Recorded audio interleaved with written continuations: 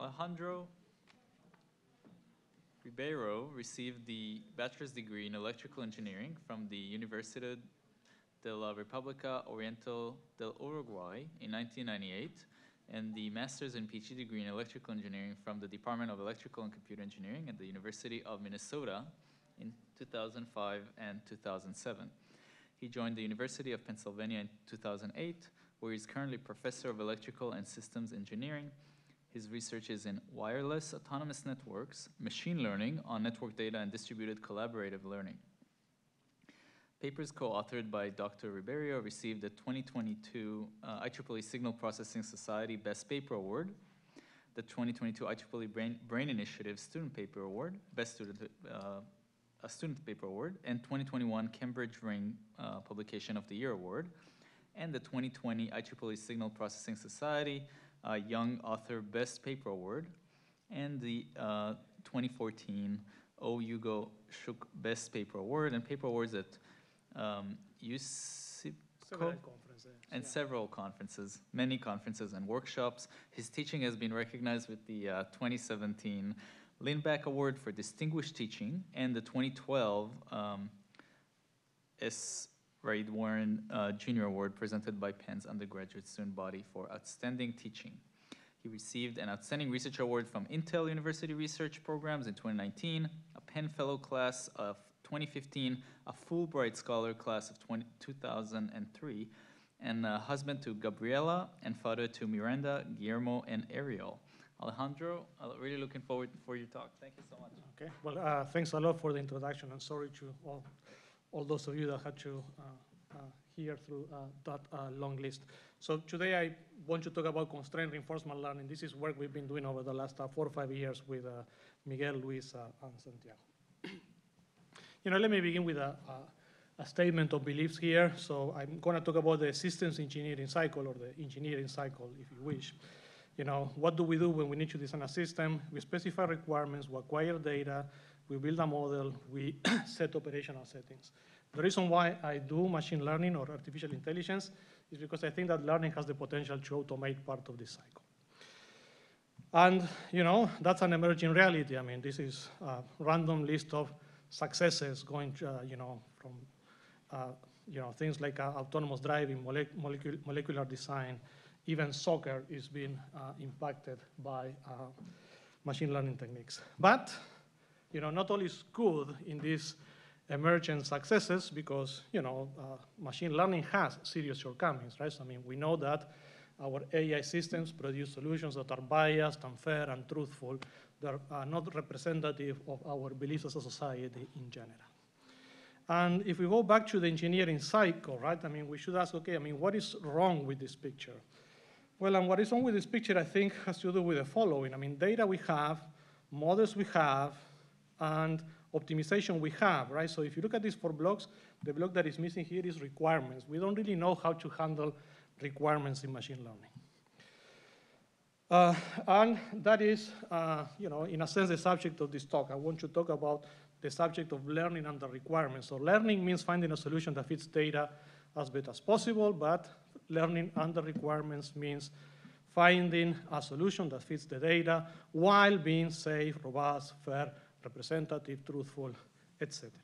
And I think it's not unfair to argue that the inability to incorporate requirements is a major gap in the current practice of artificial intelligence. Now, let me give you another reason why I care about learning under requirements. So this is a cyberphysical system. Without going into too many details, this is a group of blue agents that I am trying to move around so that they provide a communication network for these red agents. And this is a system that you can build with standard techniques. You can also build it with machine learning techniques, and we've investigated both. But if you look at this system, right, again, this is a system that you cannot really solve utilizing standard learning techniques, because in standard learning, you just optimize for a single loss. And here, we want to satisfy requirements. When we design these networks, we have individual delay requirements, individual energy batches, individual rate requirements, motion constraints. We have aggregate energy requirements. So, designing the system is really satisfying the requirements. I mean, the optimization is kind of like the cherry on top of the cake, but the true cake, that's the satisfaction of the requirements.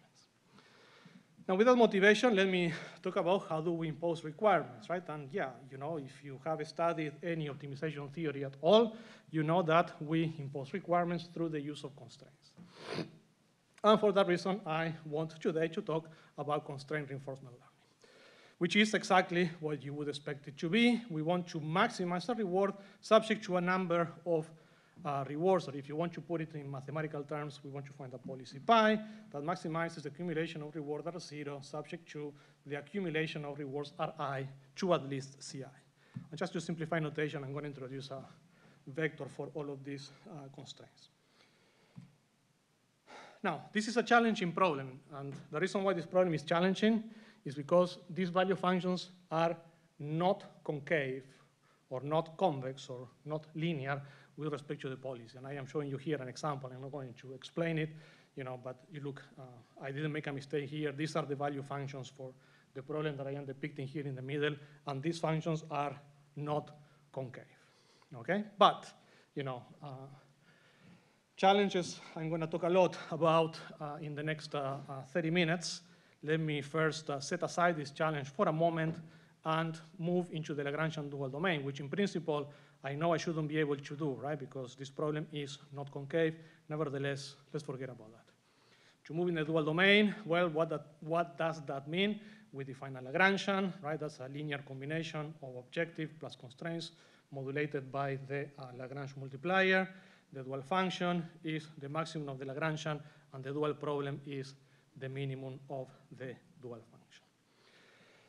Now, you may wonder, why do I want to move to the dual domain? And the reason for that is summarized here. If you look at the dual function is a standard unconstrained reinforcement learning problem. Okay, so if I move into the dual domain, I can use any policy optimization tool that I want. I just need to optimize over this reward R lambda, which is a linear combination of the rewards that I have in my problem. So that's the good reason for using this methodology. The not good reason for using this methodology is that, well, you know, we don't know that this is a good proxy, because in general, dual maxima are strict upper bounds of primal maxima. So we don't have a 0 duality gap. Nevertheless, you know, I can try this out. I mean, this is, you know, a mathematical formulation of the video I was showing you at the beginning. We want to maximize some rate subject to individual quality of service constraints and individual power budgets. In reinforcement learning language, that's how this problem is written, because the performance metric here is the SINR, which, you know, is transforming to actual communication rates through some function that we observe from the environment. Okay, you know, I can go ahead, solve this problem in the dual domain, and this works well, actually. So here I am showing you a couple of different parametrizations, fully connected neural networks or graph neural networks. And what is remarkable here is that these learned policies, they do outperform state-of-the-art heuristics. This is not a one-off. Another example here, this is a safe reinforcement learning. And what I am comparing here is a dual solution against a reward shaping solution. And particularly when you look at very high safety probabilities, like a 3/9 or 4/9, there's a substantial advantage to the use of a policy that is learned in the dual domain. You know, which brings me, you know, I could quit while I'm ahead, so this works, so end of the talk. But, you know, as scientists that we are, we wonder why, okay? And probably you also want me to tell you a little bit about the how.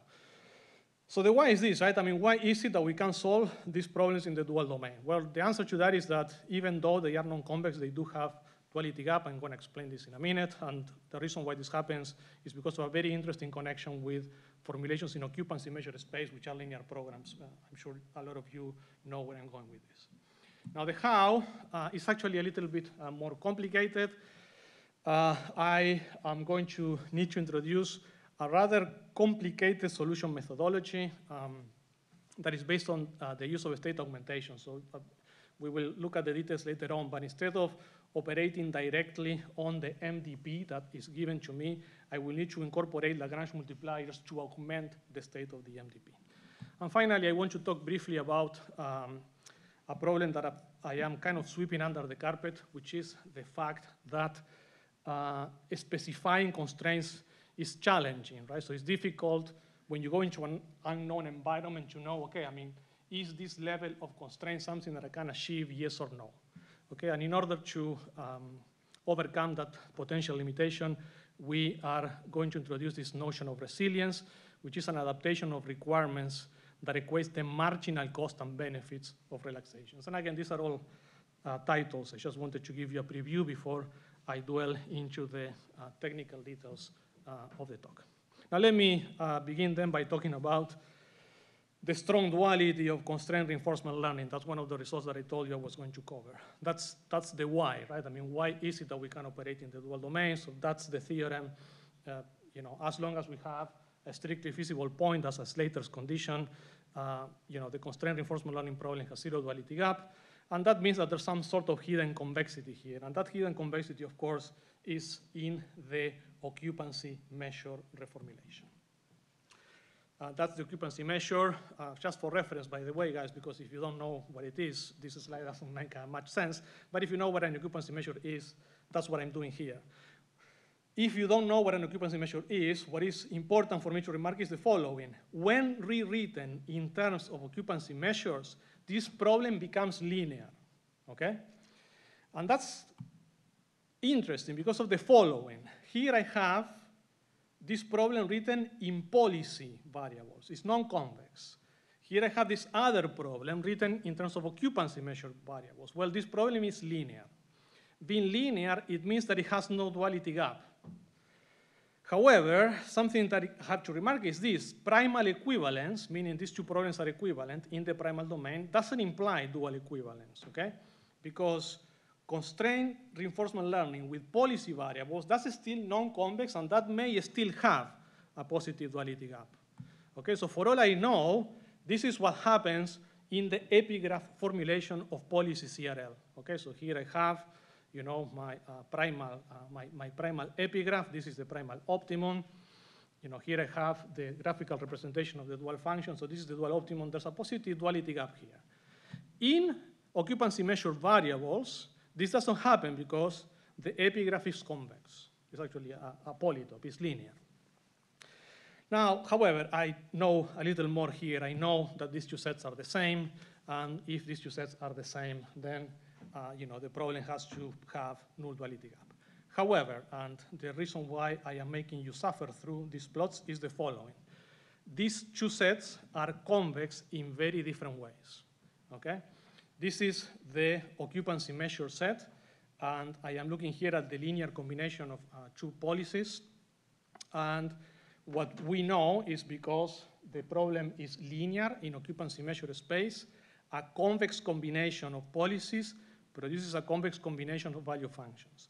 This is not true in the case of the policy parametrization.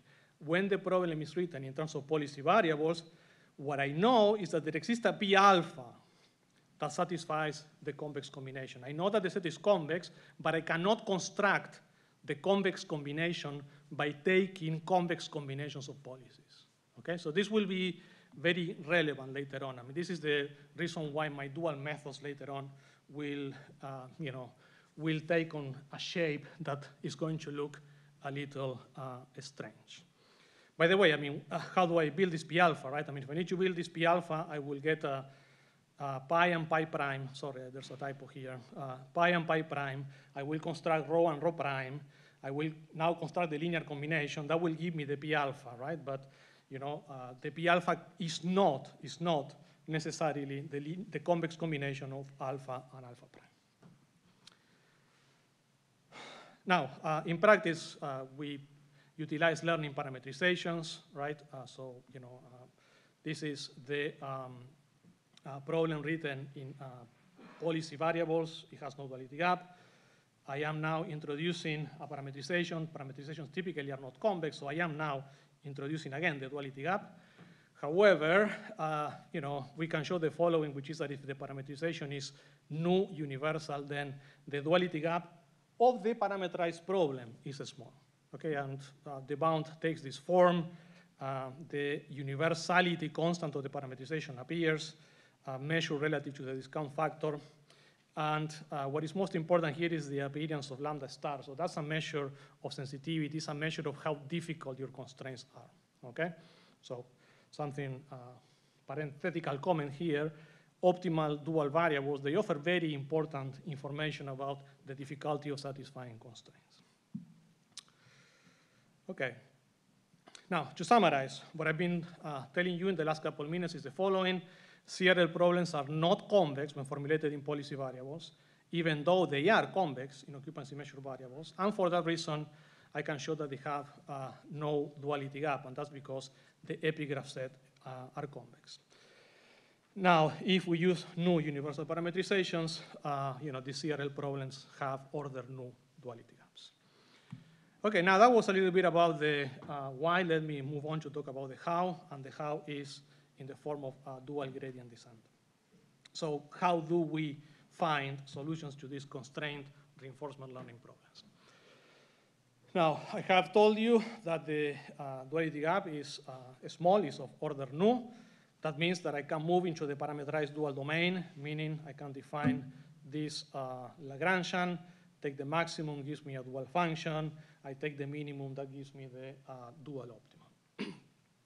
Now, in order to define or to construct dual gradient descent, sorry about that, I am going to first find this theta dagger of lambda, which is the argument that maximizes the Lagrange.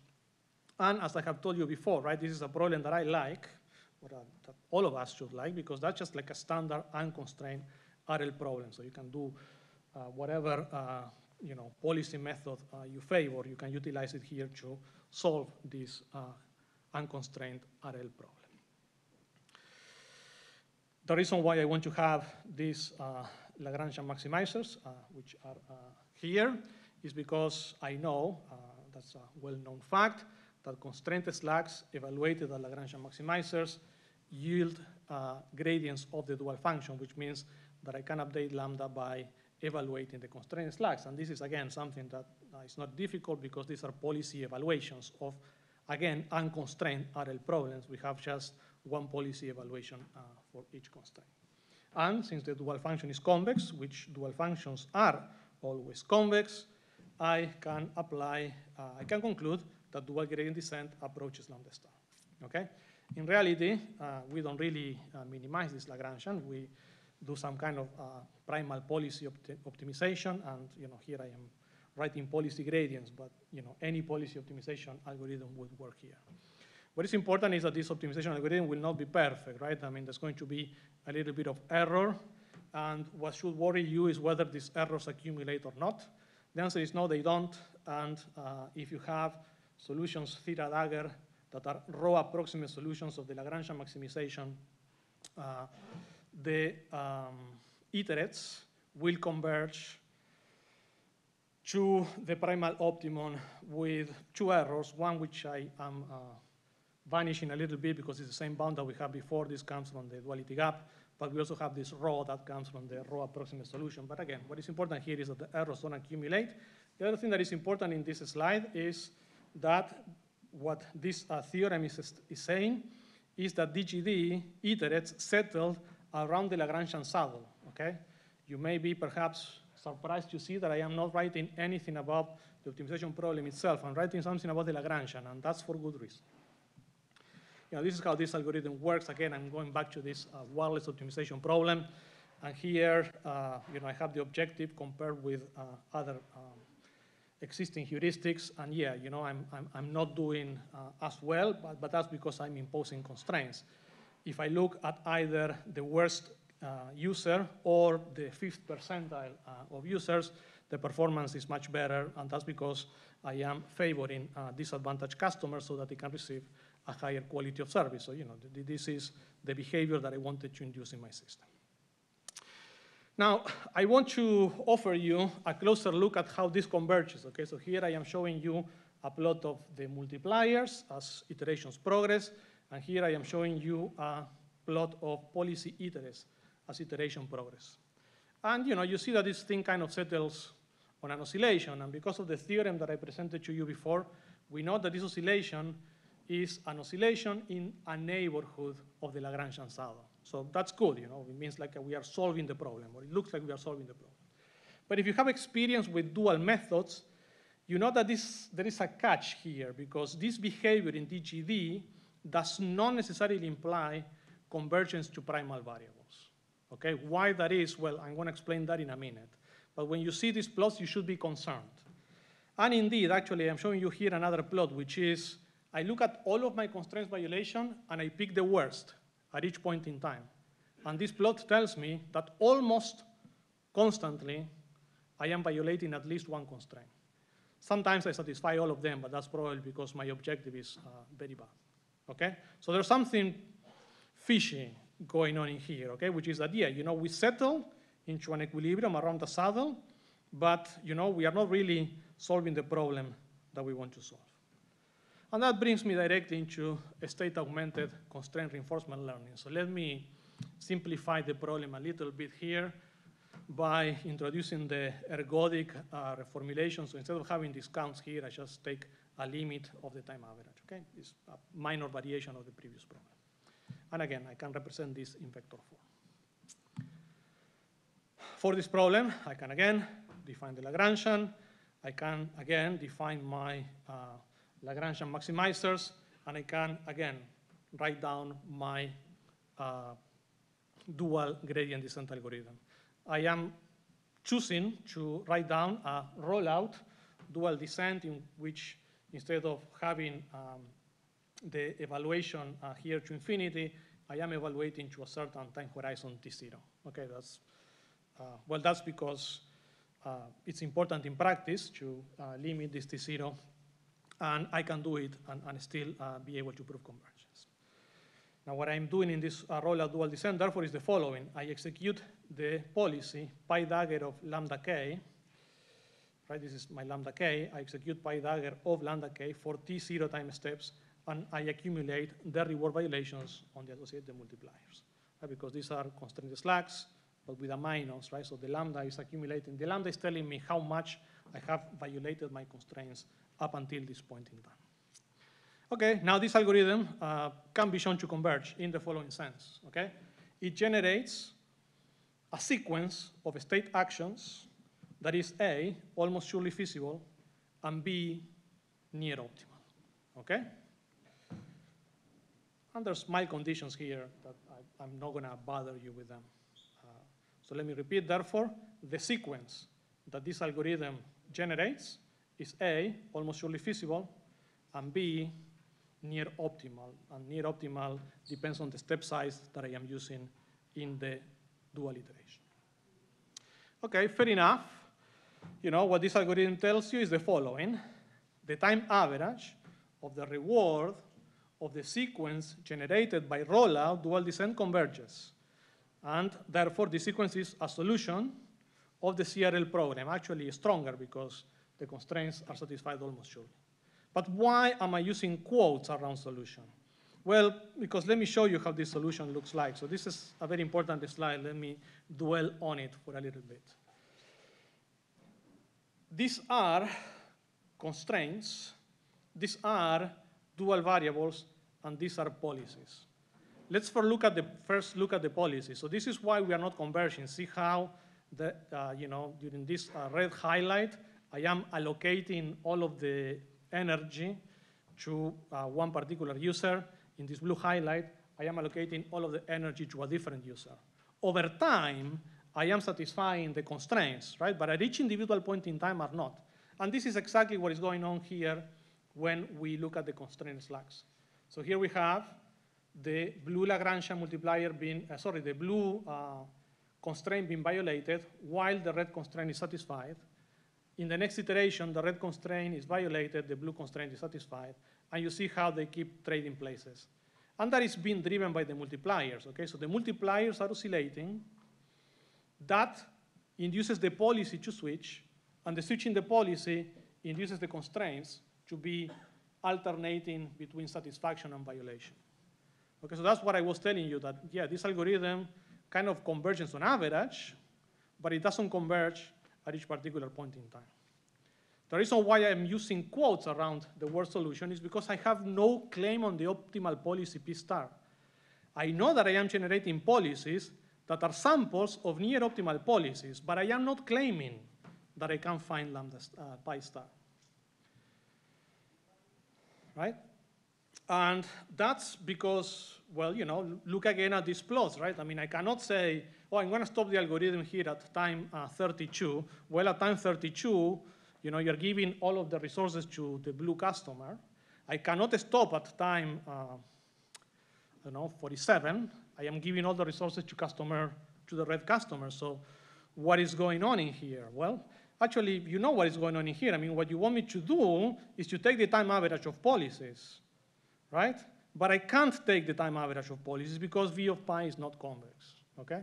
So that's, I think, one of the most subtle messages here, okay? So yeah, you know, over time, I am solving the problem. But that's not what you want. You want the optimal policy. Well, for computing the optimal policy, you will need to take the time average of the policies, but you cannot take the time average of the policies because V of pi is not convex, okay? So there is no way in which I can recover a near optimal policy from the sequence of Lagrange and maximizing policies, and the reason for that, well, I mean, there's one way, of course, which is that I memorize all of the policies, but you know, this is clearly impractical. Now let me try and explain this a little bit better, perhaps, or to summarize my comments. So this is the algorithm, right? So we do policy maximization, we choose actions according to this policy, we update the multiplier, okay? So this algorithm solves CRL in the sense that it generates a state action sequence that is almost surely feasible and nearly optimal.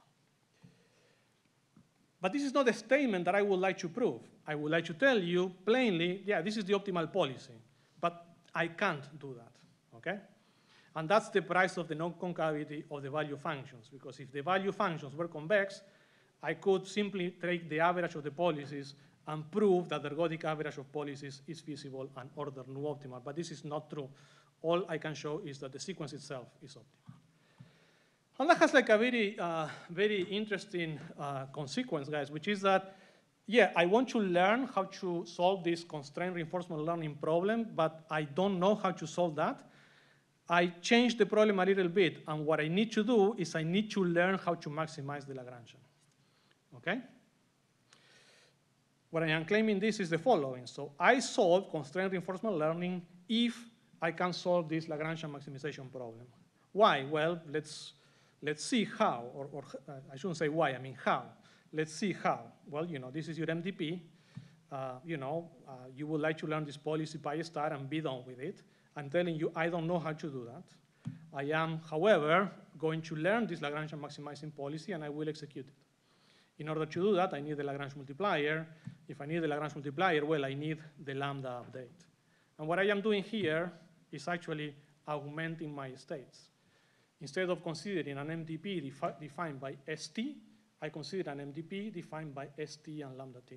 And, you know, the environment takes care of this update. I need to take care of the multiplier update. So I have this, you know, not only an augmented state, but also an augmented transition probability kernel. Now, in practice, by the way, right, so, you know, the policies are functions of learning parametrization, so, you know, I am not going to actually learn these individual Lagrangian maximizing policies. I am going to learn a policy that maximizes over a certain parametrization the constraint reinforcement learning over a particular distribution on the Lagrange multipliers. And, you know, I have augmented the states here, so notice that the selection of this blue probability distribution for the Lagrange multipliers has the same challenges that you would expect for any off-policy reinforcement learning algorithm. This is how things would look like in this parameterized case, right? It's the same plot as before, except that now, you know, instead of executing that policy pi of lambda k, I am executing this policy pi sub phi, where phi is the parametrization that solves this this reinforcement learning problem. And again, right, observe how this reinforcement learning problem is a standard reinforcement learning problem without constraints whatsoever. And, you know, well, I've shown you all of these plots before, so this algorithm works. The constraints are satisfied. on average. The objective is minimized on average. And yeah, I still have policy switching, but that doesn't matter because I am solving the problem over time. Okay, I'm close to be done here. I want to take 10 more minutes of your time, if you will allow me. And in this, remaining 10 minutes, I'm going to give you 5 minutes on this idea of resilience. So resilience, well, perhaps I need to tell you what I mean by resilience. So in ecology, resilience is the ability of an ecosystem to adapt the function to withstand varying conditions. We are calling this resilient constrained learning because we are adapting specifications to accommodate varying data properties. So we are playing this analogy here. But that's just to explain the name resilience. But let me tell you what the challenge is. Now, specifications are difficult. They're difficult in learning because we are supposed to not know the environment, right? So, what are the distributions? What is the transition kernel? I don't know that. So how can I guarantee that my specifications CI are feasible? Well, in reality, as an engineer, these constraints are part of design, right? You say, well, I want a Ferrari for $5. Well, that's an infeasible problem, right? So we negotiate on the quality of the car or the price that we are willing to pay. So in practice, constraints are variables, but I am trying to replace the engineer to some extent. So how do I replace the systems engineering of the constraints itself? Well, let's introduce a relaxation, and let me point out, right, that a relaxation is beneficial because it increases, sorry, that's a typo, it increases the objective reward here. But it is costly because it increases the specification violation. Okay, so I need to balance these two things. And my proposal is the following. I am going to balance the cost and benefits of relaxations by introducing a cost to measure the cost of that relaxation and settling for an equilibrium in which the marginal cost of the relaxation and the marginal benefit of the relaxation equate. This is like a good equilibrium to achieve, people, because what I am saying here is that I am going to relax my constraints in proportion to how difficult it is for me to satisfy them. Or to put it in better terms, right, these are the curves of the perturbation function. This is a particular curve for the marginal cost of relaxation.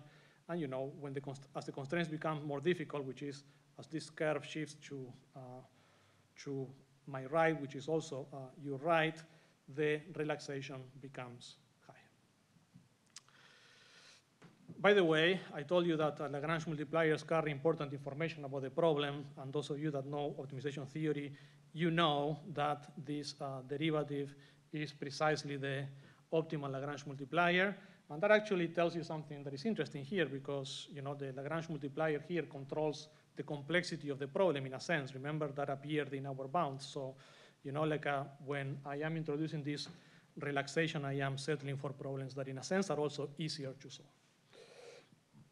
Algorithmically speaking, this is actually very simple. You just need to consider this optimization. Oh, I believe I have 8 minutes.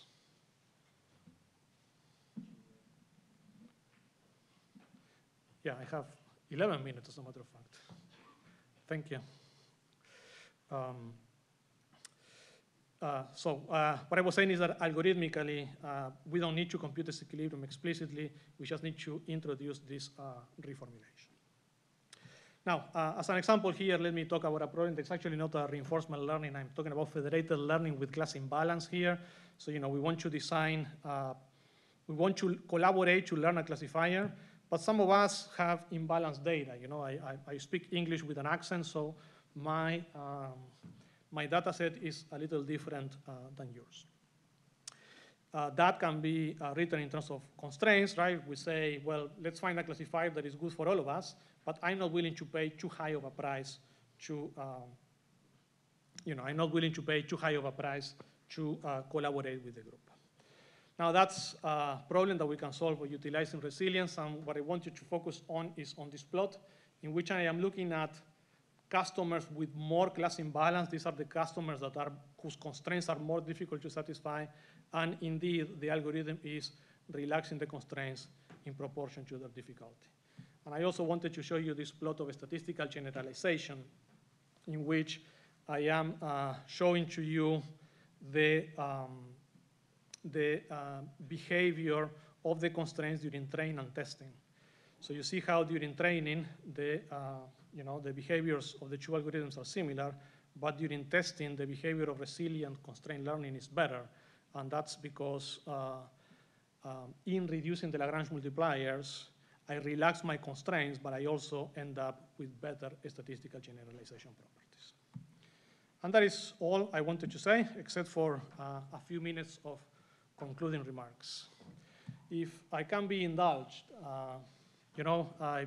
I do believe on this. I think that machine learning will prove most transformative once we start utilizing it in systems engineering. Once we start utilizing machine learning and artificial intelligence in engineering tasks, it's all good with language and images, but at the end of the day, language and images, they have relatively limited economic value, right? I mean, like the things that we build are the ones where the economy thrives.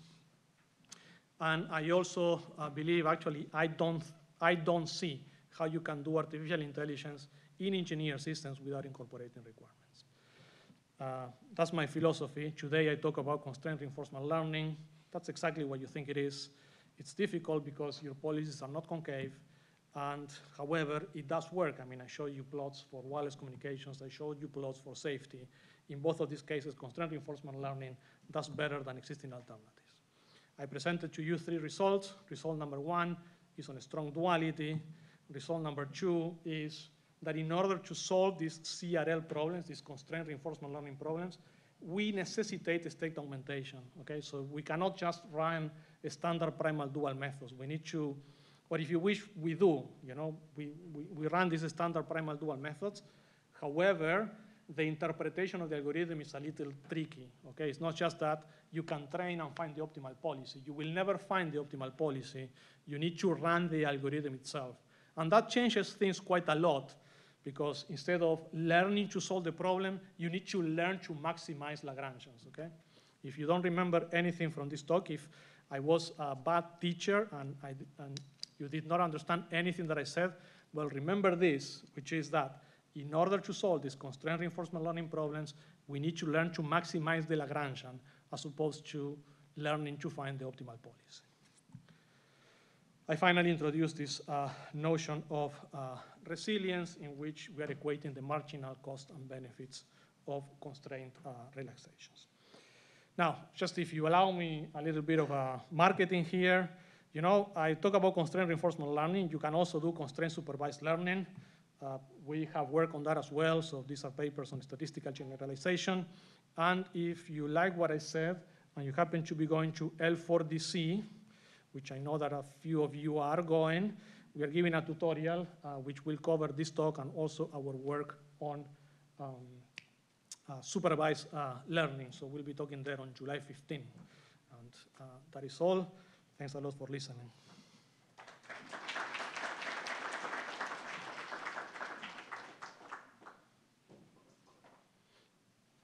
Thank you so much, Alejandro, for the wonderful talk. Any questions? I think we have time for a couple.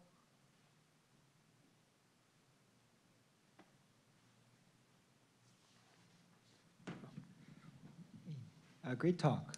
So not just in the algorithm, but also in the initial formulation, you have this kind of on average constraint where you could be in a very dangerous state kind of infrequently, right? Yeah, just with the sum.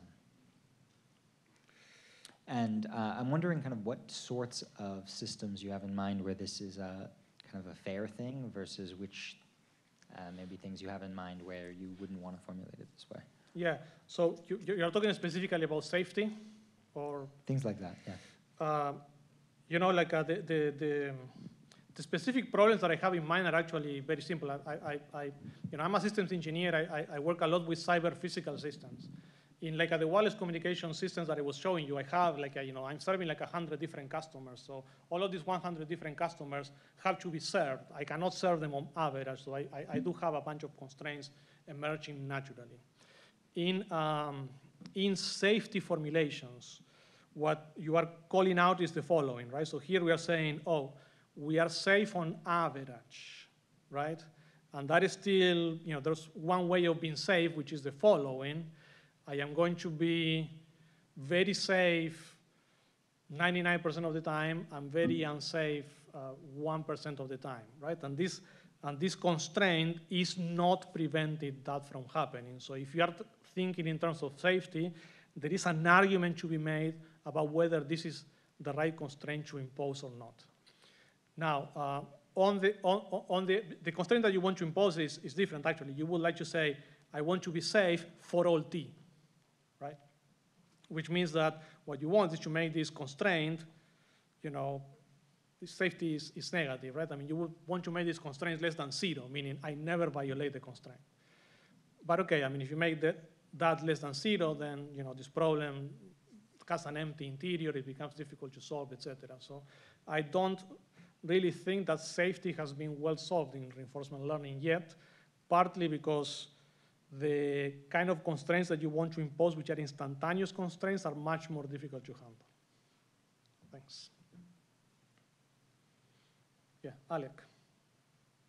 My question is about the state augmentation.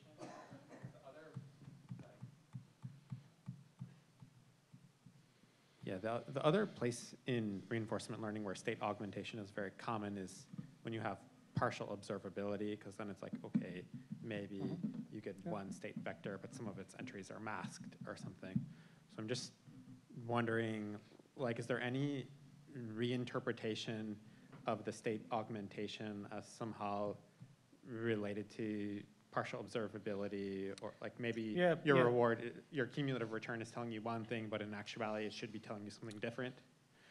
Yes, there is.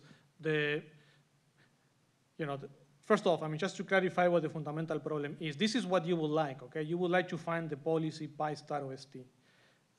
That policy is difficult to find. I mean, I don't want to say that okay, but I don't know how to find this pi star in general.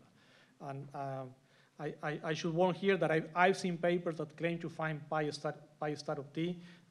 These papers, for the most part, the ones that I've read are wrong. You will excuse me if you are one of the authors, because they make the argument that the value function is linear. The value function is not linear with respect to the policy. For that reason, we need to do something else, which is we need to maximize the Lagrangian, and then we execute the policy that optimizes the Lagrangian. Now, you ask me, okay, is this related to partial observability? Yes, it is, because when you optimize the Lagrangian, you need to know how much you have violated your constraints in the past. Now, interestingly, you don't need to memorize the trajectory of your constraints. You just need to memorize an aggregate. So in a sense, the partial observability interpretation is the following. This lambda k is a sufficient statistic for your constraint violations. Hello. Thank you for sharing the insights. Really interesting. And I'm just curious about the constraint, because I feel like in a lot of engineering setup, the constraint should be a function of S, right? Maybe we have a constraint that, because state is what we can observe, but I find the constraint format in your formulation is a little bit different. So can you have some comment on this? Well, so this reward here, right, is a function of the reward here is a function of the state, right? So here you could say, my reward is, if you visit this state, my reward is minus 100, okay? So so in that sense, I'm not sure I'm getting your question. What I think your question is related is the following. I mean, sometimes you want your constraint to be, I don't want to visit this state, period, okay? Okay, so two things I can tell you. Mathematically, in this formulation, what you want would be to say, well, the reward when you visit this state is minus infinity, okay? And in that case, yeah, you would learn not to visit that state. Make sense? Now, I am of course saying this facetiously because minus infinity is a concept; it's not an actual number, so you cannot really say this thing is minus infinity. Okay, so I cannot really, I can approximate safety. I cannot truly formulate safety with this formulation. And that's actually something that I was telling you before. I mean, like if there is a state that you don't want to visit, almost all of the safety work that I've seen is somehow relaxed to some time average of not visiting that state, because the constraint of not going somewhere ever, that's very difficult to impose. It's not very difficult to impose, sorry, it's very difficult to learn. Yeah. Which, by the way, I mean, you can see, right? Because if I put a minus infinity here, that means I'm making the problem very difficult, right? So it's not that we can't do it mathematically, it's that when we sit down to write down a machine learning algorithm to learn that behavior, it never converges well. If you saw my plots, I have 3 nines or 4 nines. I don't have 6 nines, which is what I would like to have, because learning 6 nines is very difficult.